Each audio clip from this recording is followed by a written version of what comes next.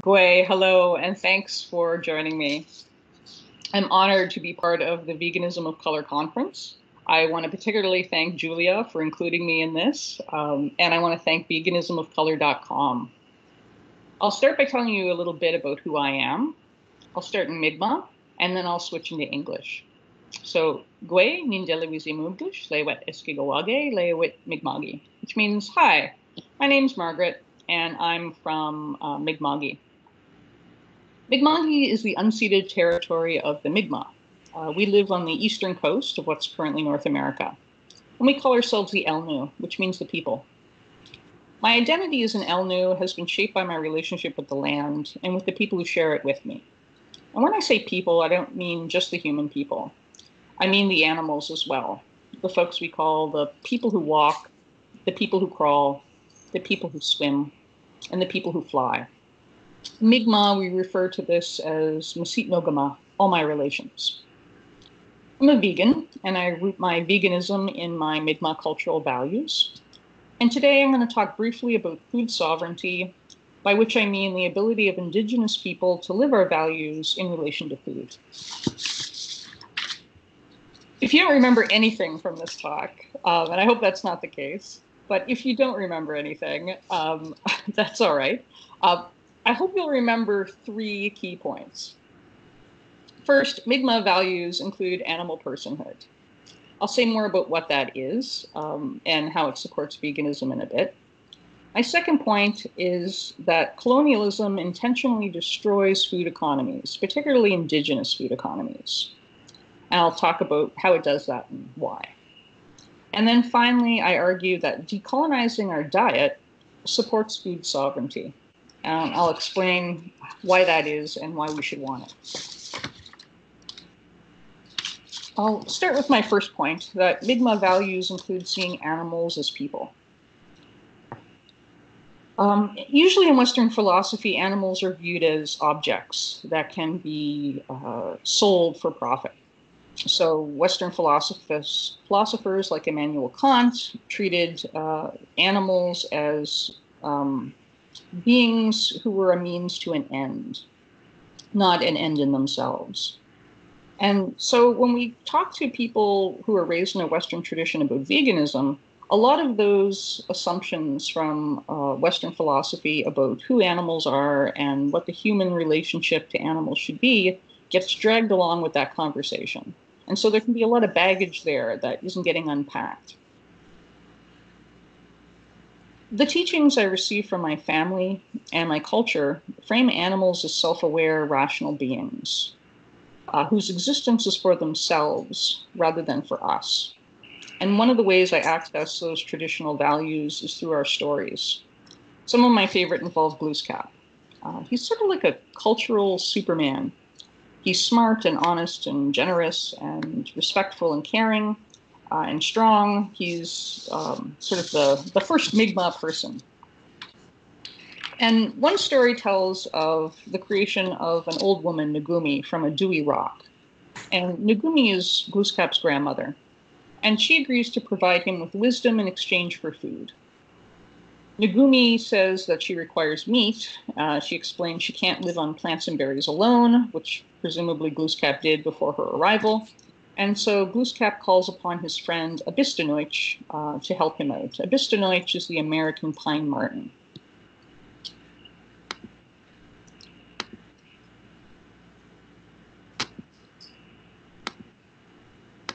And here I'm going to bring up a screen to give you an idea of what the American pine marten looks like.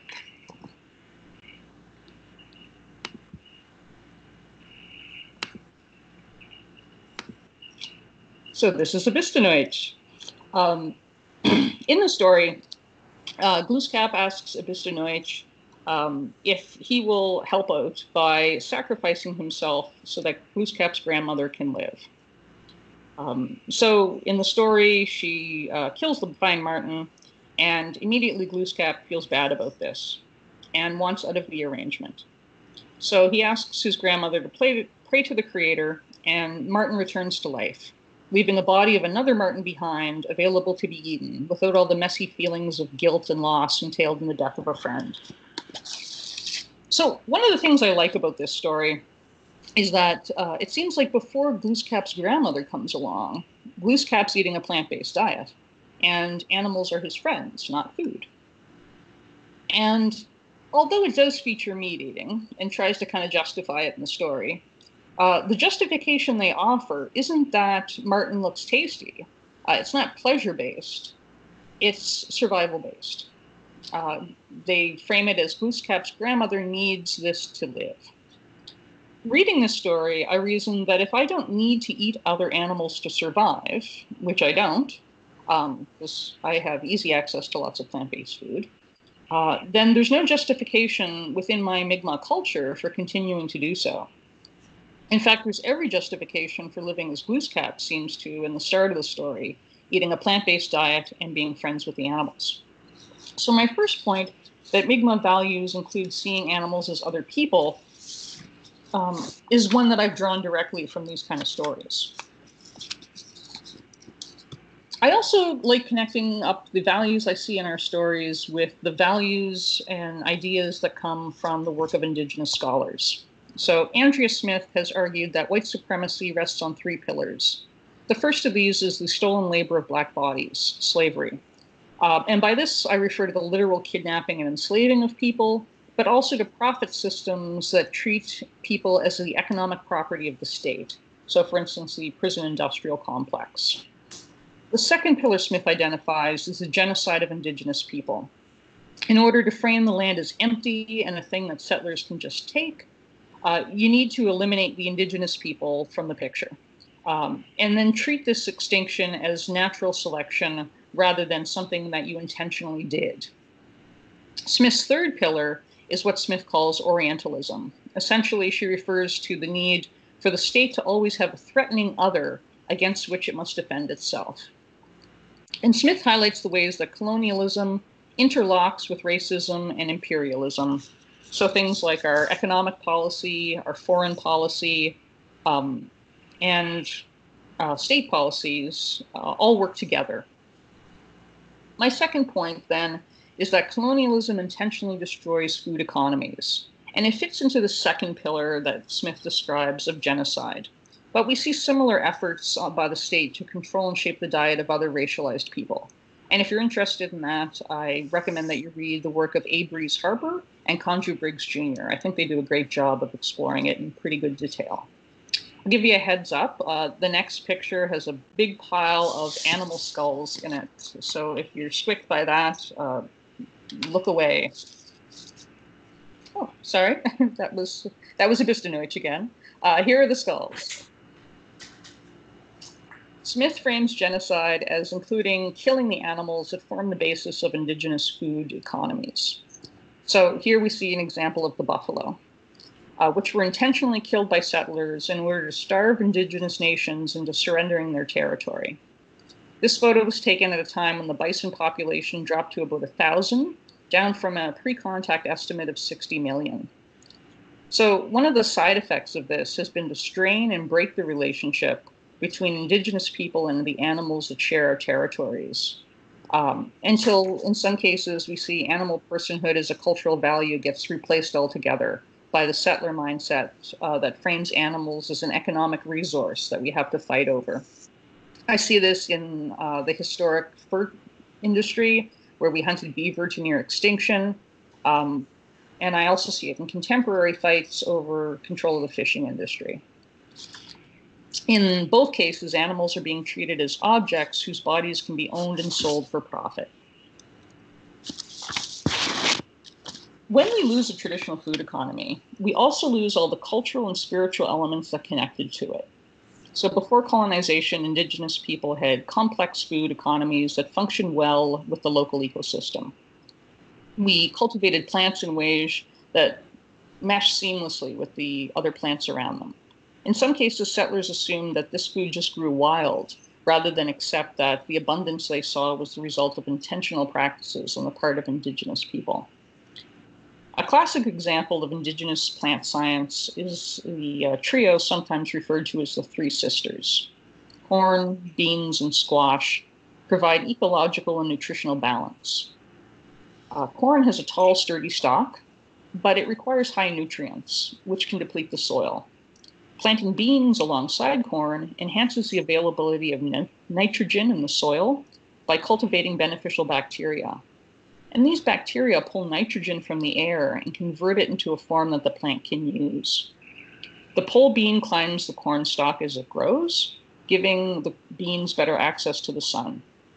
And then finally, the broad leaves that the squash plant grows provides a blanket of living mulch, which acts as a barrier against weeds, against hot sun and high temperatures, holding the moisture close to the ground.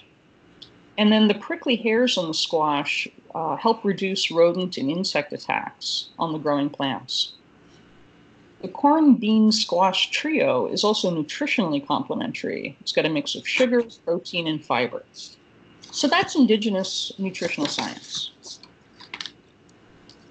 And here's a meme from the internet where we make fun of it. As Indigenous people get pushed off our territories, access to our traditional foods gets reduced, and our economies of food get damaged. So here we see this example. It's a meme from Decolonial Meme Queens, and it shows a take on the Three Sisters. Here it says, the Three Sisters of Indigenous cuisine, these sacred foods have sustained our families since time immemorial. But instead of corn, beans, and squash, we've got Kraft Dinner, ketchup, and wieners. So what is this about? Why is this decolonial in any way? It's because the eating habits of Indigenous people have been so heavily colonized. Researchers note the reserve system results in a diet high in sugar and carbohydrates and low in protein and fiber. And as a result, Indigenous people all over North America have had an increase in diabetes and gallstones and other serious health problems. Professor of Human Ecology Kim Travers sees 3 reasons for the nutrient-poor diet among the Mi'kmaq, my people. The first of these is economic oppression. Most of us have very low incomes. In 2015, the average income for First Nations people in Canada was just over $15,000, while for Canada as a whole, it was just over $71,000. So big difference there. Second, the Mi'kmaq often lack access to transportation, so it's harder to go to a farmer's market or a large store. So this is often the case of lacking access to vehicles. And then third, reserves are situated on land that in general isn't suitable for agriculture, so we can't grow our own food. It's one of the reasons that land was chosen for reserves in the first place, was because settlers couldn't farm there. So Mi'kmaq people who live in a reserve are often limited to eating processed protein, like peanut butter, wieners, or bologna. Colonialism has trained us to think that our poverty and the strategies we use to continue to live are in some ways indigenous. So you'll see Indigenous restaurants sometimes that have canned meat wrapped in fry bread on their menu. What we're doing is we're traditionalizing our own poverty. Fry bread is not an Indigenous food. It's a food our ancestors invented to deal with government rationing. So the government provided lard and flour, but not meat or vegetables. And so we invented fry bread. It's not good for you, kind of like a big donut. Tastes pretty good, not very healthy. Half of all Indigenous people now also live in cities. So most of us don't access traditional food or even know where to get it. And the ability to maintain our traditional food knowledge and to express our traditional food values in a new setting is a key piece in maintaining our culture. The solution to the problem, as I see it, is food sovereignty. La Via Campanisa, an international farmers group, defines food sovereignty as the rights of people to healthy and culturally appropriate food, produced through sustainable methods, and their right to define their own food and agricultural systems. The focus on food sovereignty is about changing the power structure that keeps people from having agency over their own food. So my third point here is that decolonizing our diet supports food sovereignty. Changing how we eat changes how we experience our bodies. Bodies that get proper nutrition are healthier and usually live longer. And if you look at the statistics, you'll see that Indigenous people do not live as long as non-Indigenous people, and food is a big part of that. Understanding how what we eat is shaped by colonialism is a long process. but I think it's one that's worth the effort. For me, it's not enough to be vegan and read the ingredients on a box before I buy it. I also have to think about whether my vegan diet is made up of foods that were grown using stolen labor and stolen land. So that's an important part of maintaining my connection to my cultural values in my vegan diet. Food sovereignty also helps us decolonize ourselves spiritually. And by this, I mean it helps us preserve the relationships with other animals that are part of our original understanding of the world as Indigenous people. So we step away from approaches that make other animals into objects that can be collected and sold for profit. It helps us return to a recognition that we're all part of a web of interconnected life, and that web supports our survival as human beings. So I'll end here with a reminder of the 3 points. Mi'kmaq personhood Mi'kmaq values include animal personhood. Colonialism intentionally destroys Indigenous food economies, and decolonizing our diet supports food sovereignty. If you're interested in reaching me and talking more about food sovereignty and veganism and Indigenous culture, I welcome you to send me an email. My email address is mrobinson@dal.ca. You can also just Google Margaret Robinson, and you'll probably find me there as well. Switch back to, okay, stop sharing. I'm not very technologically advanced, I'm afraid. Okay. I think we did it. I'll say thanks and Wilalin to Julia for giving me the opportunity to talk to all of you. And I'll say Wilali Yolk, and thanks to all of you for your patience and time. And thank you, Karina, for providing the translation.